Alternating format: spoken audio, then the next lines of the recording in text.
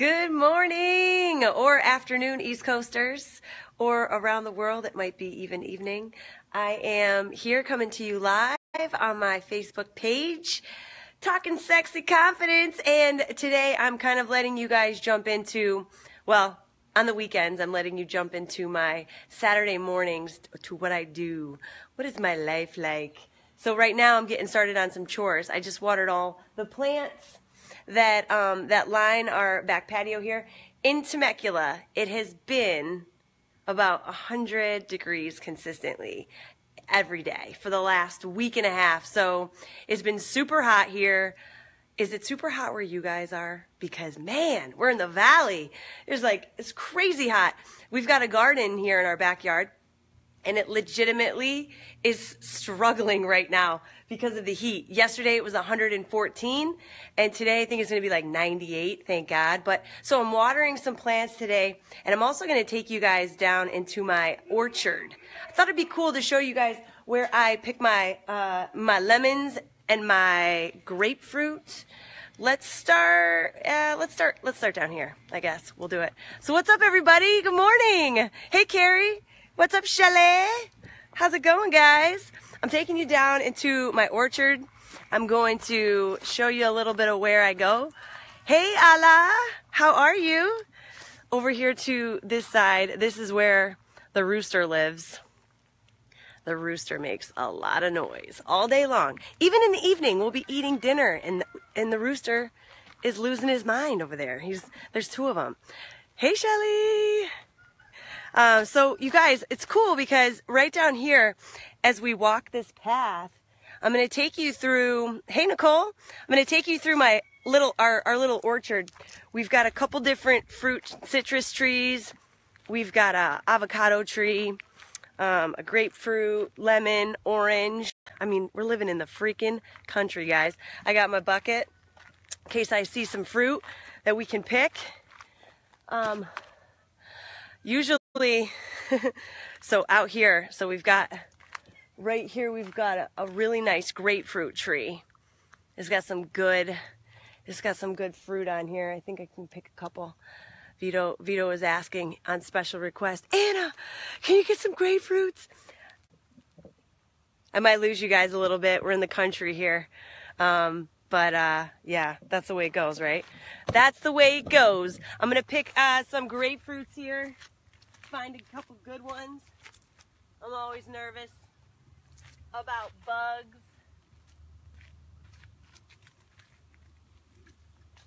Oh, yeah. Got to get them before, you really got to get them before the bugs get them, you know? Couple nice ones. These aren't as big as the ones earlier. There's a lot of ants getting after it over here. But I am not afraid of you, ant. I need my fruit. It's gonna get heavy.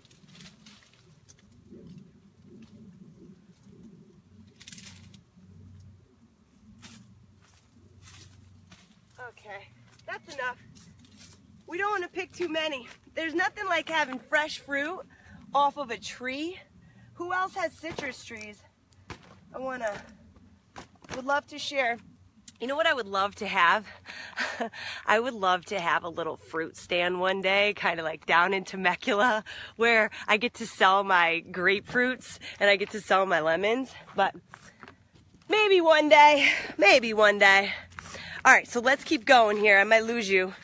But we're going to make our way over to the lemon grove, which unfortunately we're going to be tearing out because the lemons, now our avocado tree looks like it's going to die. We got to give this baby extra water today. Avocado tree right there. And the leaves are turning brown because, man, it's been over 100 degrees consistently out here for the last week and a half. So we're just cruising through. I'm going to show you guys some of the other citrus trees. So this right here, this is our orange, but unfortunately we didn't pick it in time. Thanks, Nicole. I know this shirt is so freaking badass. Good food, good mood. Oh man, the pomegranates are looking good. So I don't know, does anyone know when to pick pomegranates? I don't know when they're fully ripe. Look at that. Look at those. Those guys are looking good. Along with this other grapefruit tree we got over here. What's up, Jill? Jill, I'm giving a little tour of my little vineyard here. Not vineyard, my orchard. This one looks good, but I'm not sure. Do you guys know when you're supposed to pick pomegranates? I thought they were supposed to look red, right? Are they supposed to look red? I feel like they are, but I'm not sure. I'll come back and get these, but look at how good. These are getting so ripe. I feel like they're almost ready. I don't know. I could pick one and cut it open and see, but it's a shame to pick too early, you know? You don't want to do that. That's kind of a bummer. I hate it when you pick fruit and it's not ready yet. So we've got this really humongous pomegranate. And hey, Michaela from Italy. What's up, girl? I know. Well, Emily, I could potentially send you some citrus. No, just kidding. We got a couple. We have another orange tree, a lemon tree, a couple of those, you know, and of course, these guys are all struggling right now because of the heat. But that's our little kind of, I just walked you through our orchard. Now, over here, we've got a whole entire grove, right? Those are all our trees right now. The thing is though, here in Temecula, this orchard's been neglected for a long time. So a lot of the citrus trees are kind of dried out, and they're looking pretty weak. So they're expensive to hydrate, they're expensive to water, but if you're gonna, harvest them and sell them and stuff, it makes sense. But we're not. We want to plant grapes. We want to have a little vineyard on this property. So we are actually going to mulch all the trees and get the soil ready to plant a grove, a vineyard. So, but before then, I'm gonna make my best to get some lemons. Here we go. Let me set my basket down. So, this is the orchard. There's about 85. Yeah, seriously, Jill, I could set up a lemonade stand. Too bad your kids aren't here to do that. They would have so much fun. Yeah, this is like a kid's freaking heaven.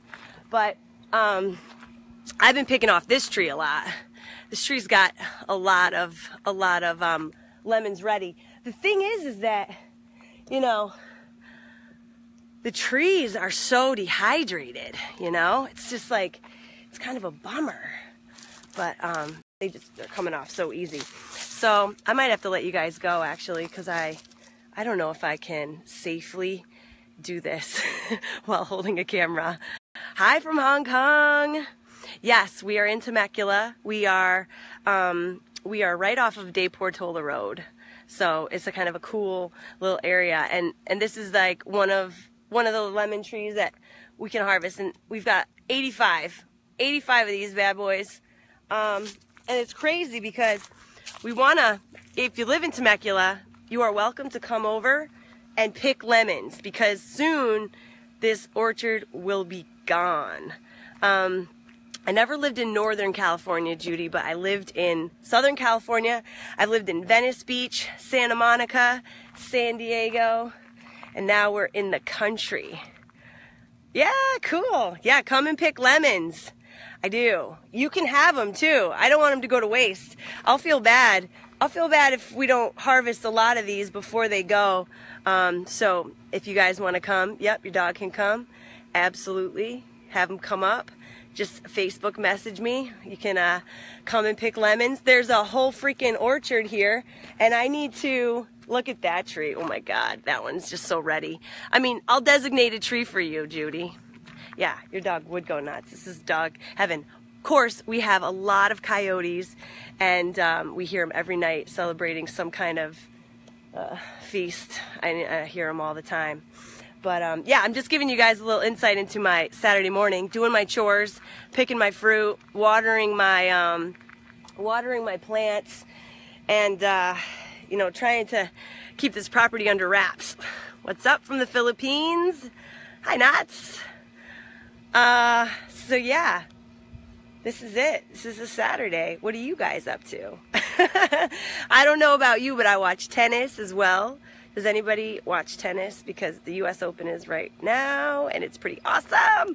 My husband's a huge Federer fan, so if you're a tennis fan, I'm sure you either love Rafael Nadal or Federer. I'm loving all of the women's tennis too. There's a couple Americans playing. I forget the one girl we were watching yesterday, but oh my gosh, it smells so good.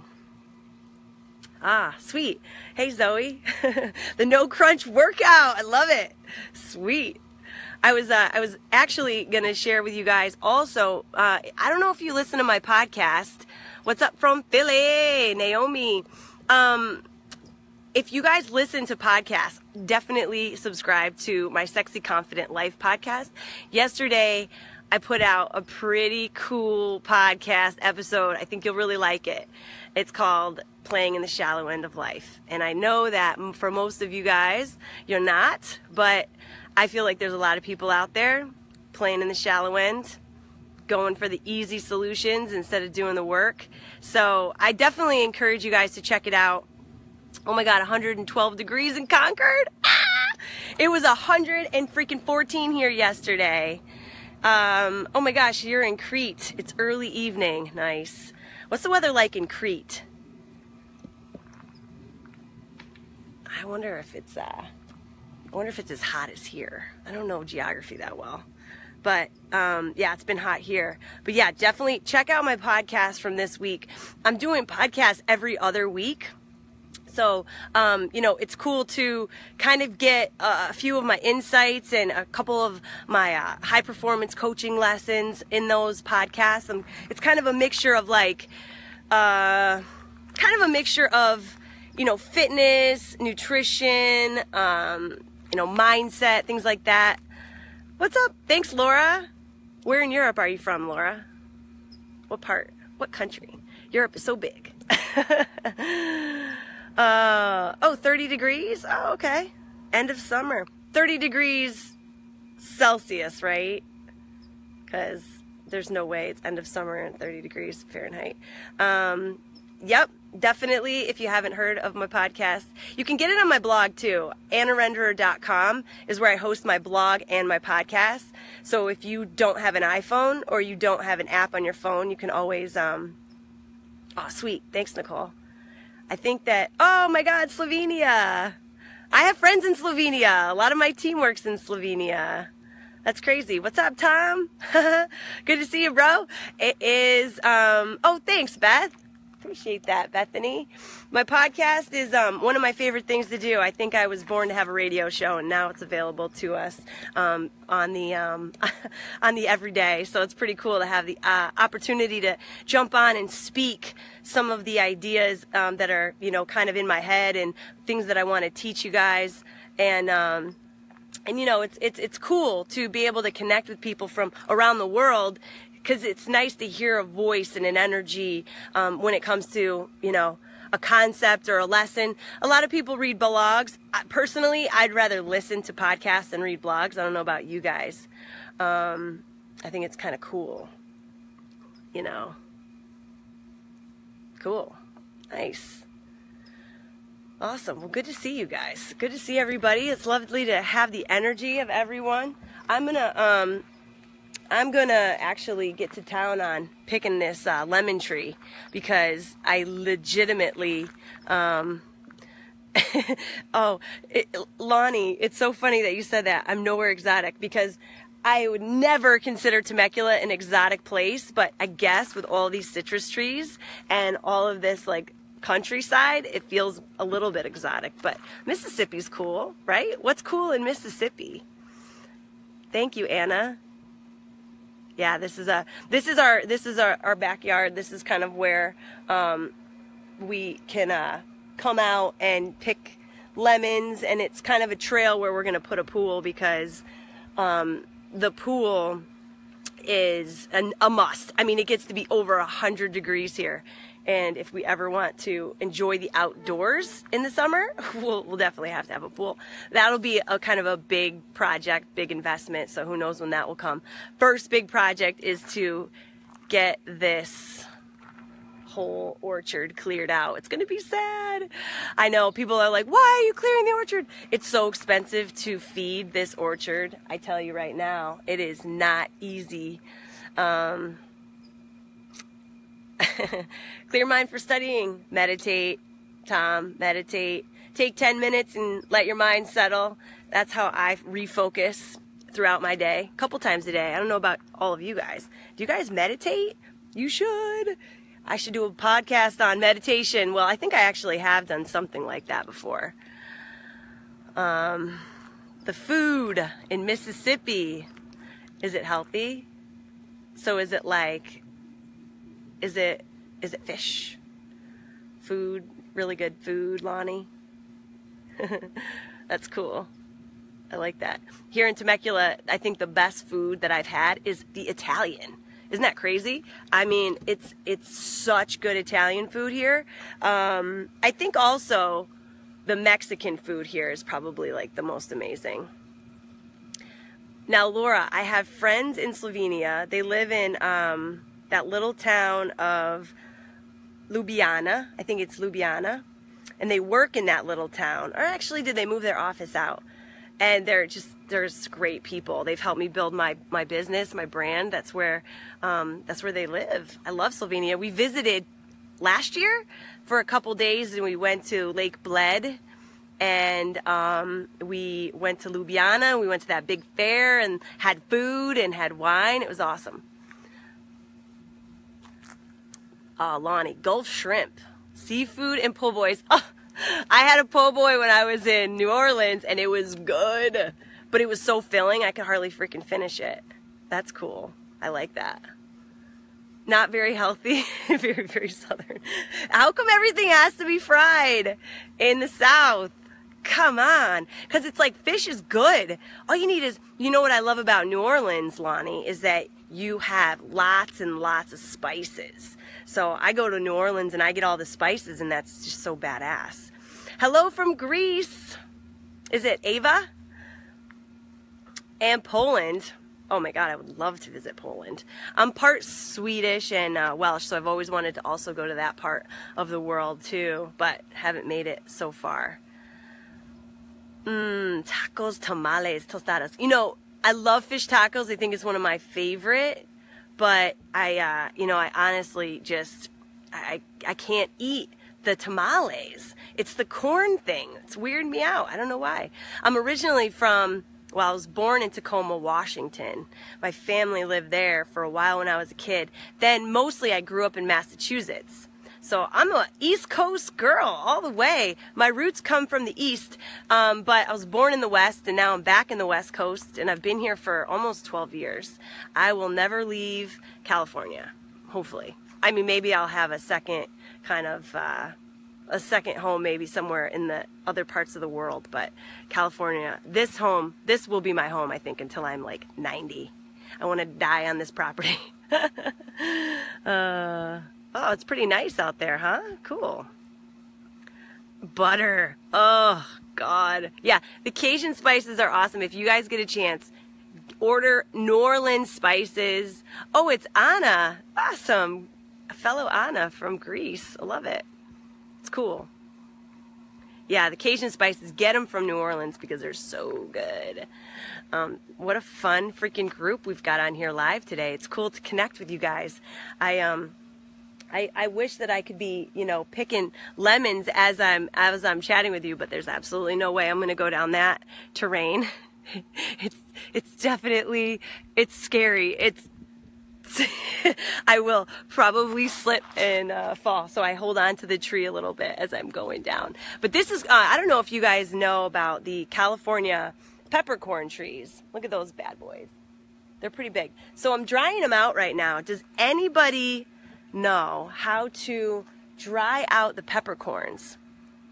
Because they're all covered with a little shell. So you can dry them out. They're all behind me right here. But you can dry them out, and then the peppercorn is in there. And I want to dry them out so I can just have freshly ground pepper from our peppercorn trees. But I don't know. Yeah, I don't know how. I'm going to have to Google it, unless you guys know. I know, it is like we live in Tuscany. That's why we bought this house. My husband's from Sicily. He speaks Italian fluently. He also, really loves Tuscany. He's been there. I have not been to Tuscany, but I've been to Italy. I've been to Puglia, and I've been to Venice. I've been to, where else have I been to? Verona and Rome and Florence. So, but I definitely have to go to Tuscany someday. Yeah, thank God for Google. Exactly. All right, cool. Well, I'll follow up with you guys later. Have an awesome Saturday. Kick some butt. I'm gonna kind of take my way to the tree here. I don't know if you guys can check it out. A little viewage here. So, awesome chatting with you guys this morning. I'm gonna get on my way with my chores, but it's been good hanging out. Make sure you check out the podcast from this week. It's been really fun recording those podcasts and inspiring some people. We're launching my next, course in the fall in early October. So you'll hear me talking about it a lot this month. So if you've never taken my 4-week mentorship program, you're going to want to check it out for sure. It's called the Sexy Confident Woman Formula. And I've already got a couple people enrolled early, but we really officially, I launch it personally and I coach it personally early October. But if you wanted to jump in early like a couple people have, you always can. But in my podcast this month, or this week, I talk a lot about, why it's important to not play in the shallow end anymore. And that's kind of what my course is doing. It's forcing you to learn how to swim and no longer look for floaties, no longer, remain afraid of touching the bottom. I want you to spread your wings and fly, my friends. So definitely check it out. You'll know what I'm talking about, all these references, but I'll be sharing more live with you guys later on this month. All right, so enjoy your day. Love you guys.